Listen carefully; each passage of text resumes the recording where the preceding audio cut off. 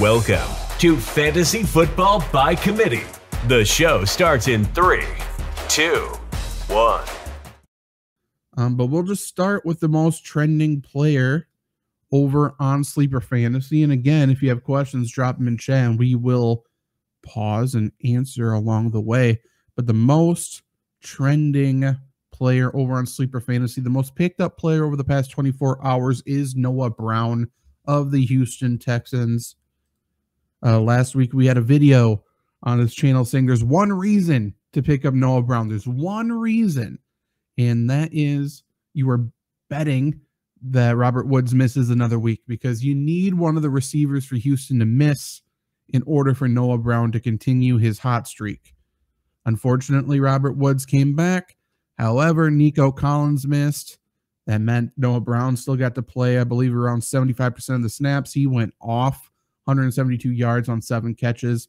Back-to-back weeks of over 150 receiving yards. Still owned in only 36% of Sleeper Fantasy leagues, which means I assume fewer than that over on Yahoo and ESPN. They're usually late to the party over there. Sharper players are pretty much always playing on Sleeper.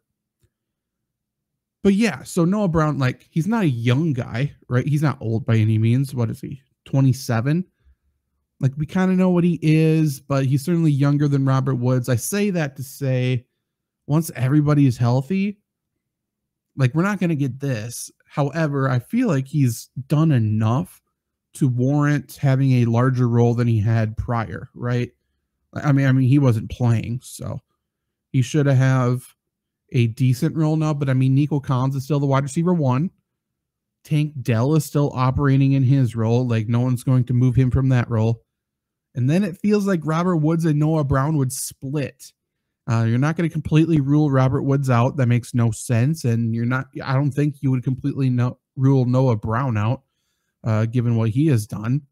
So going forward, once everyone's healthy, it kind of feels like Noah Brown and Robert Woods are both going to be, inconsistent at best, unfortunately. I mean, again, I'm going to say the same thing this week as I said last week. You're picking up Noah Brown with the hope, with the, you're betting on one of the Houston receivers to miss. Maybe Nico Collins misses another game. I think it was just a calf injury, so I don't think that's going to be the case. Maybe Robert Woods tweaks something in practice. Who knows? Who knows? But if one of those Houston receivers misses, not Tank Dell, I don't think his role would really go up with Tank Dell out. But if Collins or Woods miss a game, it certainly seems like Noah Brown's a must start. But if both of those two guys are healthy, I'm going to put Noah Brown in that wide receiver 4 territory at the current moment. He's done enough, though, to pick up and wait and see what the positions, what the roles, what everything, the snap counts shake out to once everyone's healthy. I think that makes sense with Noah Brown. I think he's earned that. He's been good enough for 3 straight weeks in that expanded role. But again, he's the most picked up player. And would I be blowing my fab on him? No. Would I be using my priority waiver claim on him? No, I wouldn't be doing that either. Just because I think they are all healthy next week. I think it's going to be, a dip in production. The matchups look good, though. Cardinals, Jaguars, Broncos. Then he has the Jets, but then it's Tennessee, Cleveland, Tennessee. So pick him up, wait and see. That is okay, but he's not my priority whatsoever. If Nico Collins can't play in week 11, is Noah Brown someone I could trust? I think so. If Nico Collins is out or if Robert Woods is out, I think Noah Brown has become a must start. If those two are active, I just talked about this. So you came in at the tail end of it, but if both of those two are active, I think Robert Woods and Noah Brown sort of split snaps for that other role, which makes them both inconsistent at best, which I don't really like.